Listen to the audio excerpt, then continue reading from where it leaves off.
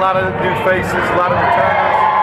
Trying to give those guys the best and really be committed as a group is what we're after right now. First game's here in a week, exhibitions, a couple weeks off, and then we're on to Hawaii. So we're excited about the young guys that we have and the returners that are doing a great job.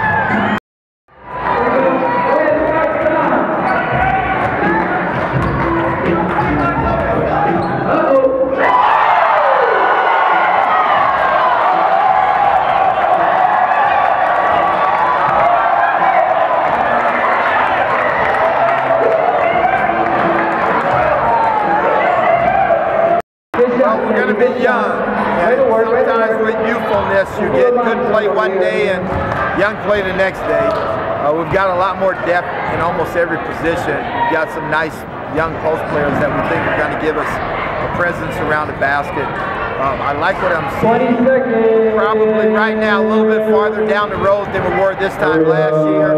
We just have to see how consistent we can be.